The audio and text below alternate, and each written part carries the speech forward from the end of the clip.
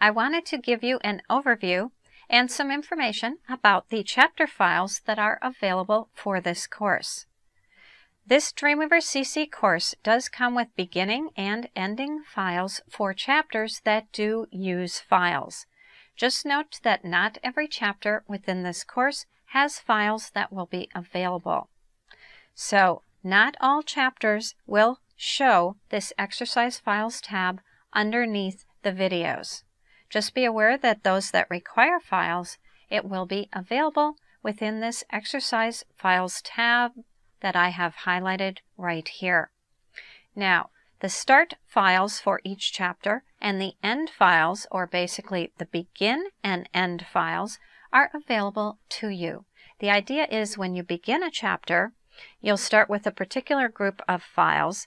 As you work through the chapter, you should end up with the same files as the end version. I've provided both in case you have any difficulties as you work through the chapters. So the idea is, or my suggestion is, to create a new site in Dreamweaver for each chapter.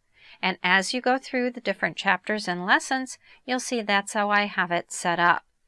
This allows you to work on each chapter separately, and you can always go back to them quickly and easily because you won't be overwriting your files from a previous chapter.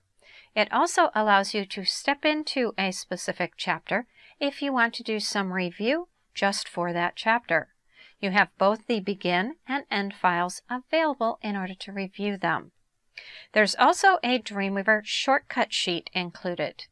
In the chapter files, there is an extras folder. So some of the slides that I end up showing you are located within that area, and the shortcut sheet is available as well.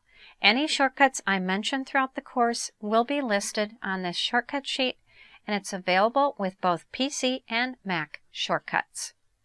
So that's a great file to go ahead and print and have handy as you work through the course. So just know there are chapter files available.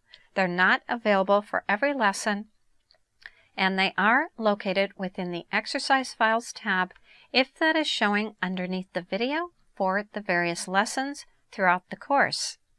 Enjoy this course on Dreamweaver CC. Thank you for watching Educator.com.